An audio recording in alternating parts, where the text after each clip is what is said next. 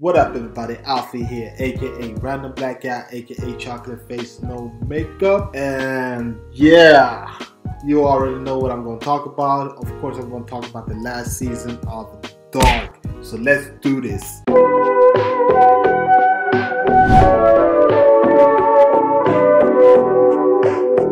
If you don't know guys, Dark is my favorite show on Netflix, or top 3 my favorite show on Netflix.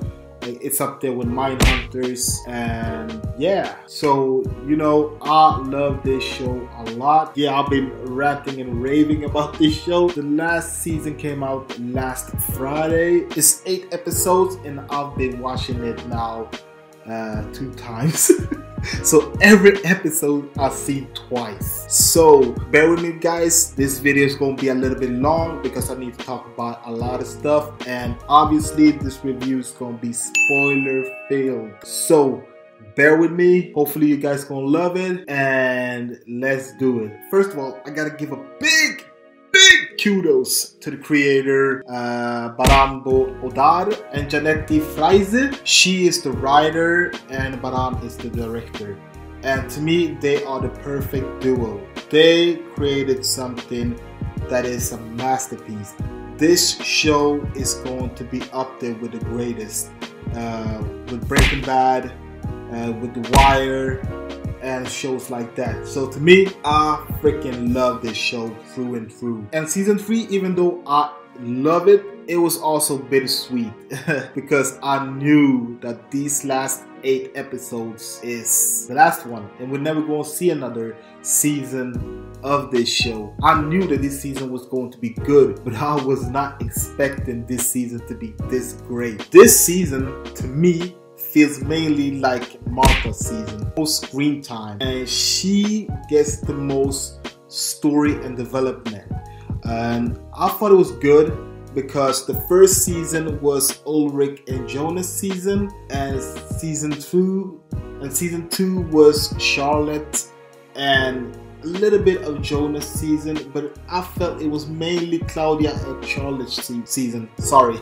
So this season being Martha's season, it was really good because I like Martha as a character, and I was like, okay, how are they going to take this next concept that is, you know, having 2 different worlds mashing well with the time loop? I can say it like this, they did it great. The season starts obviously where season 2 ended, that Martha takes Jonas to the alternative world where she's from, and the alternative world is actually where season 1 began. In this world, Jonas does not exist.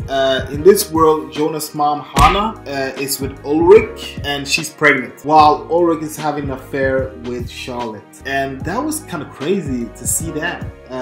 It was like a what if scenario, but it wasn't. Bartos is hooked on the whole black hole theory, and Martha is basically Jonas in this world. She even has his yellow jacket, and she has the same bike as Jonas.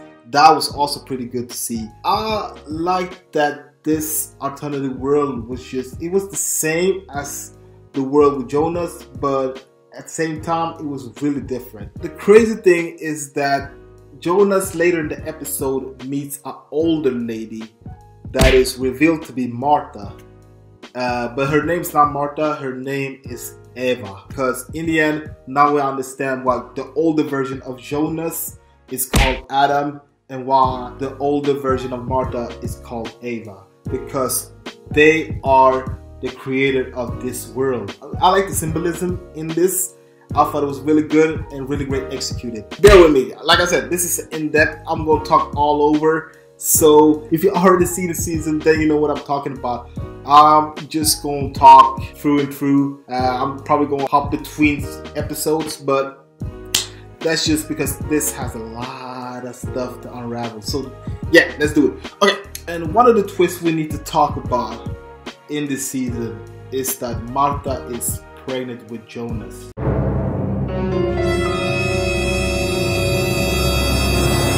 baby. Jonas and Martha's baby is the bridge between the two different worlds. To go to one of my favorite episodes, to me, it's episode 9. I think episode 9 was really good because we finally got to see Noah once again, because Noah died in the second season.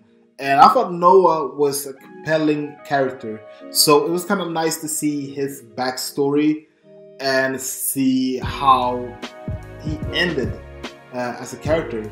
Because in the end, he got tricked by Adam. And I liked it. I thought it was really good. And Claudia and Jonas' story was also really good. I think Claudia and Noah's story was the best one. Jonas, it felt a little bit repetitive, but it was still good. But Claudia, god damn, Claudia was also one of the standouts of this season. I don't want to swear, but fudge. She was so goddamn compelling. The older one and the young one was really good because she lost her daughter, Regina.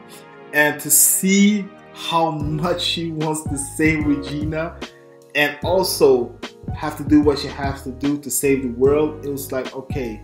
Because Claudia, as a character, to me, Claudia started as a B status character, but in season 2 she got more screen time, and here she was up there with the big ones. And I thought Claudia's story overall was like really compelling and really complex, but in the end it was for the best, and I thought it was really good. To me, episode 9 fills a lot of plot hole, and I thought it did it well, and I think they did a great job by giving arc and purpose and a great send-off to these characters. To me, even Bartos, that is my least favorite character, his arc was compelling. So great job with episode 9. That is my favorite once again. The crazy thing with season 3, why I really like it, is that it, to me, it adds to the layer that is already peeled like an onion, but it's peeled well, because in the end we know that all of these layers is connected with each other. Yeah, in the future, the war between Adam and Eva is that Adam is trying to ruin the knot, the tie that is between the two worlds. And to me, I thought the storyline there was great, because once again, the knot is the baby, and in the end it is Adam's and Eva's baby. And that big twist is that we get introduced to a character called the Wanderer. And even though I thought the Wanderer was pretty so-so as a character, I'm going to talk more about him later, the twist is that Wanderer is the son of Jonas and Martha. Even though they don't say it, we know that. We see the Wanderer coming in to the room where Martha is, and where the young Martha is and the adult Martha is, and he hugs the young version of her. And it was like, okay, that's confirmed.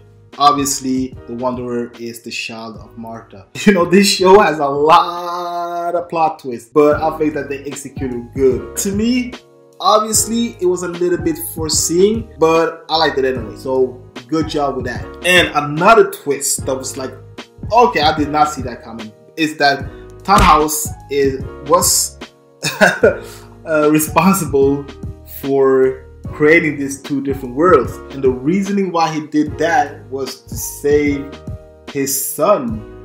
Yeah, because his son with his wife and child dies in a car accident, I think 1986.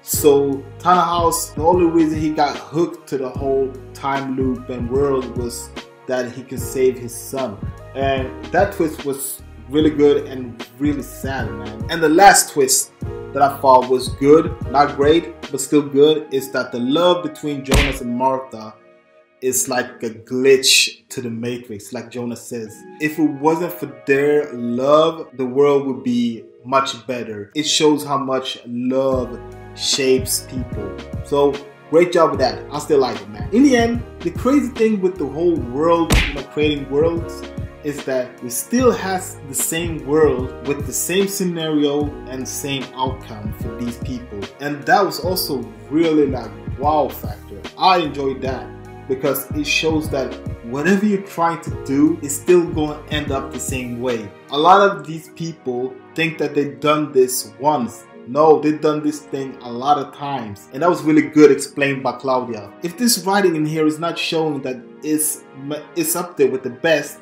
then you guys are blind. Like, golly, honestly, the cleverness in this show is gonna get you hooked instantly. One thing I really appreciate with this season is that all of the plot holes I had issues with previous season, they sum it up real good in here. You know, even though it's better than others, I still think that they did a really great job with that. Like, to me, the biggest highlight is the story of Claudia from past to future. I thought it was good, while Katarina's story was maybe not the best, but it was still entertaining. I thought that with limited time, limited episode, they gave us everything we wanted. Like, freaking good job, man. Once again, this season, the direction is superb. I appreciate that they trying to do creative stuff and neat stuff this time.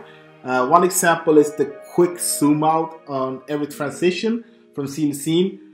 Even though it can be a little bit tiresome, I still appreciate it because it stands out from the other seasons. And even the color correction in here is perfected. Different times have different color scheme. That's a smart way to know where we are instead of having titles everywhere. And acting is believable from everybody. It really feels like everybody brought their A game here because they knew this is the last season. And even the music in here is great because the music adds to the intensity where it's most needed. One episode I did not like that much is episode 2. I think episode 2 is a filler episode and it is pretty slow. Even though some stuff got revealed, it was like, it was really slow. So yeah, if I have to talk about something that I thought was really bad with this season, is that the Wanderer as the character, first of all we saw him a little bit in the last season. I think that he wasn't compelling. It wasn't that interesting as a character. And I think that to me, the problem is that they came a little bit too late to a story that was already complex. That is the biggest reason why I think that Dark needed another season. Dark season 3 to me, it was really good. I think it's better than season 2. I enjoyed this show overall, and like I said, it kind of sucked that this was the last season, but I still freaking love it, and I think you guys really need to see it. And this gonna be up there with the cult classics. Yeah, with a sad face, I just want to say thank you for giving us Netflix a great show, a great foreign show. Okay, obviously you already know what my rating is gonna be, but I have to do it anyway. My rating for Dark season 3, the last season, I give it a 5 out of freaking 5. Like I said, top 3 best shows on Netflix. This was a great ending to a great show. Anyways, guys, what do you think about Dark season 3? Or what do you think about Dark overall? Do you think it's one of the best shows on Netflix? Do you think it's really good? Do you think it's overhyped? Write your comments down below and let me know. And don't forget to like, comment, and subscribe. And don't forget to click on the notification bell so every time I upload a new video, you'll be the first to see it. My name is Alfie, aka Random Black Guy, aka Chocolate Face No Makeup, with a long ass review or in-depth review for the last season of Dark. Ich bin gut. Ich liebe Dark. Dark is good. Ja, Triebel ist gut. Oh my god. So yeah, that was my German. My name is Alfie, aka Random Black Guy, aka Chocolate Face No Makeup. Until next time, guys, I'm giving you out there. Peace. Random Black Guy.